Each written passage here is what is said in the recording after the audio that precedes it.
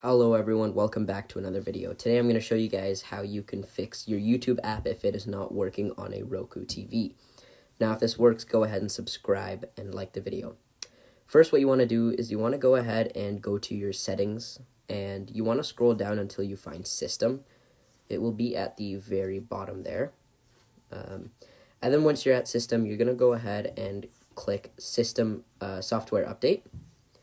And you're going to go ahead and check for an update just in case your device needs any update, which may be why your YouTube app isn't working. Now, while this is loading, I can tell you guys another way you can try to fix your app is by reinstalling YouTube, by deleting it and reinstalling it.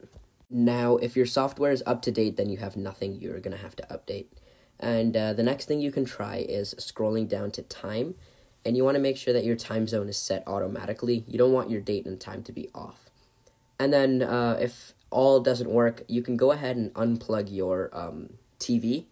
And what you can do is you can leave it unplugged for about 5 minutes.